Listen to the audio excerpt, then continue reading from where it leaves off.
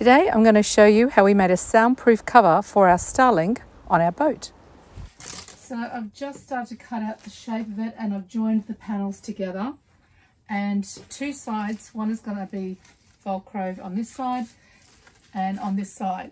The other two sides, just so it's a little bit more forgiving, is I'm going to do the eyelets.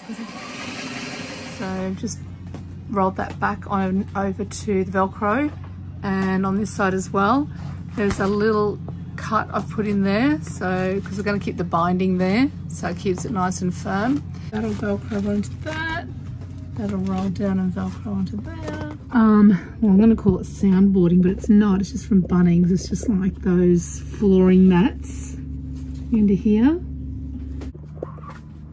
Yeah, it's good because it just blends with the rest of the roof.